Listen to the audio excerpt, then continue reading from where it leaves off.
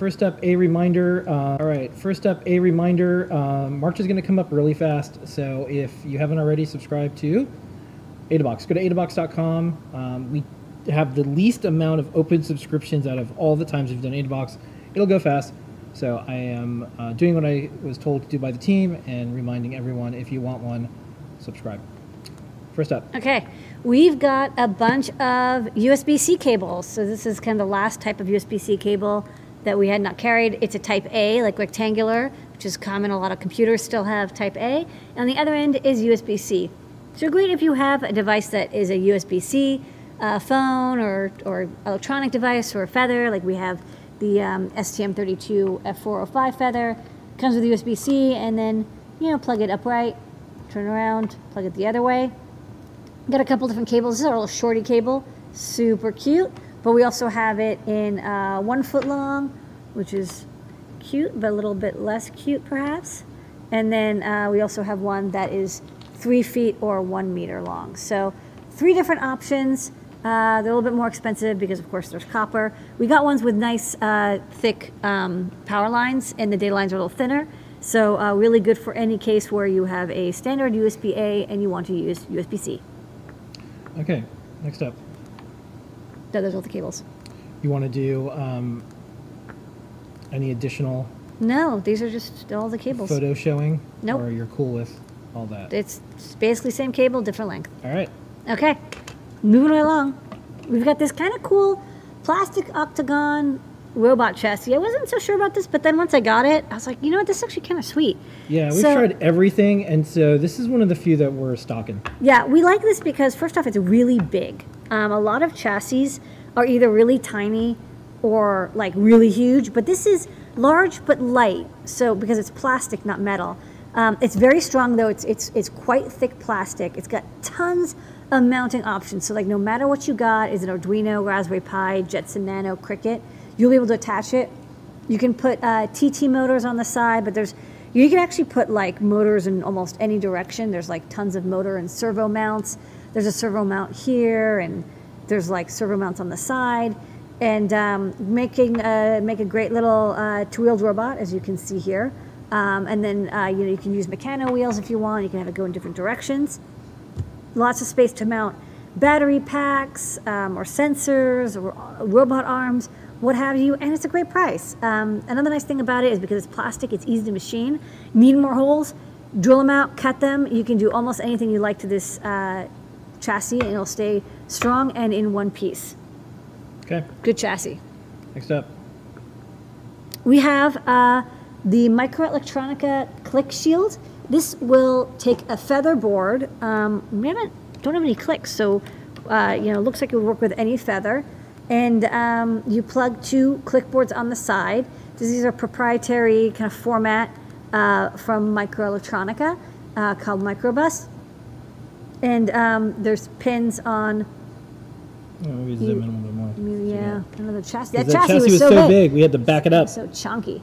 So you can add, they have like a couple hundred different click boards of different sizes. They go up to this wide.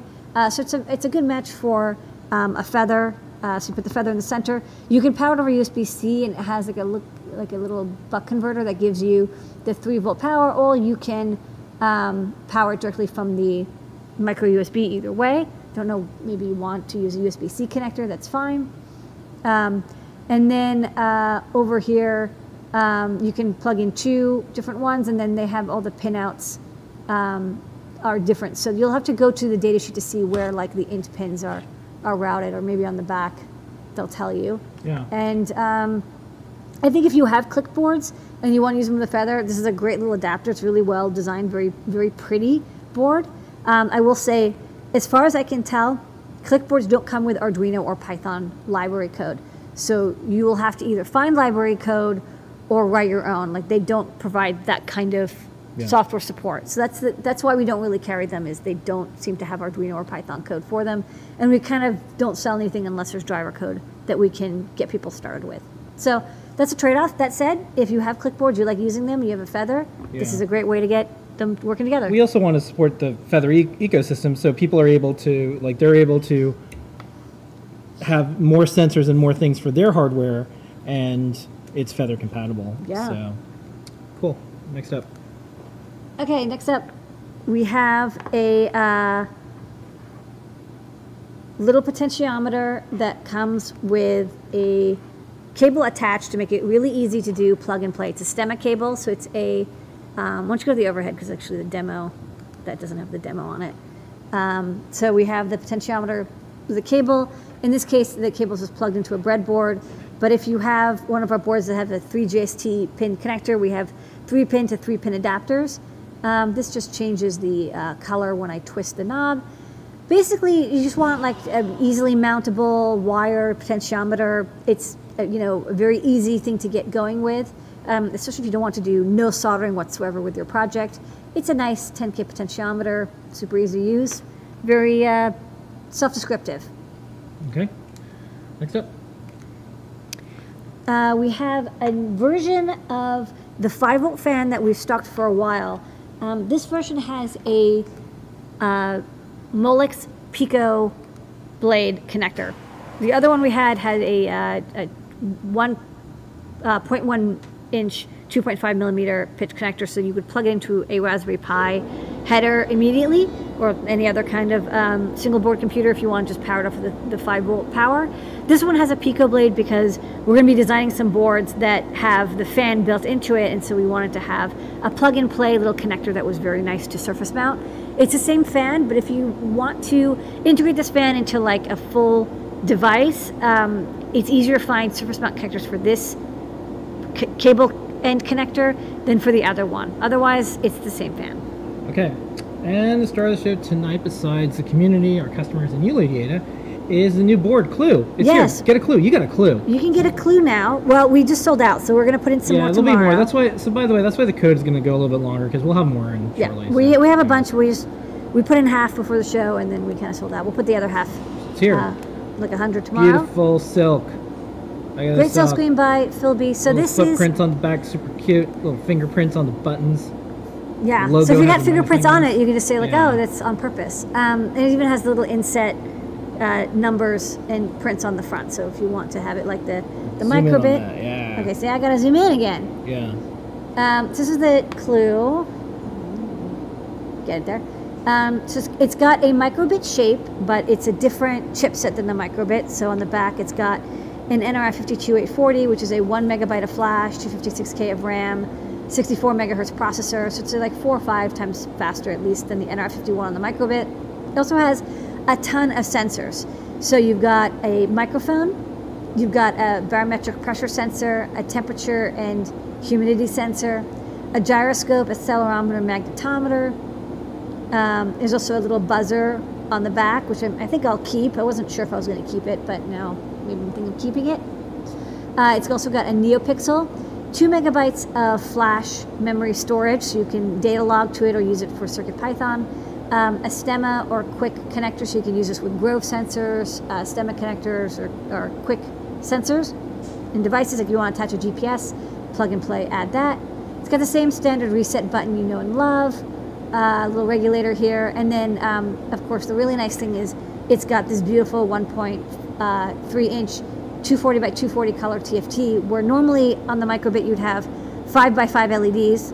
25 LEDs is great, but in this case you've got 240 by 240 pixels. That's full color. You can like play GIFs on it. You can plot data. You can have, this is just a simple demo where I have it printing out. You know, if I cover up the light, you can see the light sensor changes. Oh yeah, and then on the front, there's another couple sensors. This is a light and gesture and proximity sensor to also do pulse. And then I have 2 bright LEDs here. If I press this button, they turn on. And these LEDs are so that the color sensor has white light reflecting off the object that you're trying to measure. And then if I press this button, it'll beep. A little beepy. So you can do little beeps and buzz. So we put this all together, and this is the alpha version. You know, we plugged it into a bunch of different devices that are microbit compatible, and basically as long as we wrote the code in Arduino or in CircuitPython, all the pins match the same function. The analog pins are the analog pins, the I2C pins are I2C, SPI are SPI. Of course, it's not the same chip, so it's not going to be identical, but we got at least all of the functions that were on the microbit, and none of these are shared. So on the microbit, almost all these pins down here are shared with the matrix. But in this case, none of them are. They're all completely available for use. The only 2 pins that are shared are the I2C pins are, of course, shared with all the I2C sensors, which is not unexpected. All this, you got a little battery connector. We put a regulator on here so you can use any battery from 3 to 6 volts, so you don't have to worry about alkaline versus rechargeable. You can use any battery you like pretty much, and it will safely regulate it down to 3.3 volts.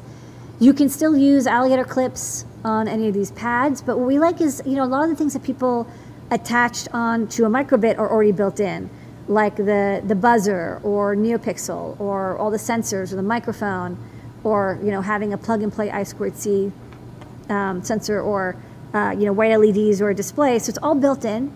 This makes it more expensive, but I think that's okay. People, I think, will start with a microbit, and then as they're like, okay, I want to do more. I need more sensors. I want to do machine learning with TensorFlow. I want to run CircuitPython. I want to do more advanced projects. You can upgrade to the CLUE. And the accessories that you have with microbit work. Will still work. And it's a familiar form factor for a lot of people. And it has all the benefits of CircuitPython and Nordic's nRF52840. Yeah. So we have a lot in store for this board, and so far this is just the alpha, so it's at a reduced price because we might change around some of the sensors.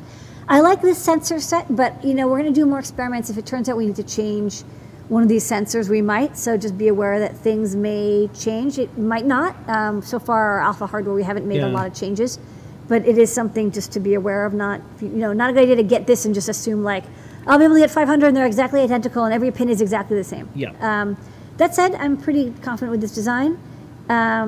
So check it out. Another thing to watch out for is there is no scratch or make code support at this time. So you can program this with Arduino IDE. We have Arduino Core for nRF52840. We've had it for years. Yeah. And you can use it with CircuitPython. So those are the 2 ways to program it. Cutting edge. Cutting edge. Make code does not support this chip yet. We'd love for it to, but it's just not, there's no ETA. We think it will eventually, but don't get this with the assumption that you'll be able to use make code with it. It doesn't exist yet.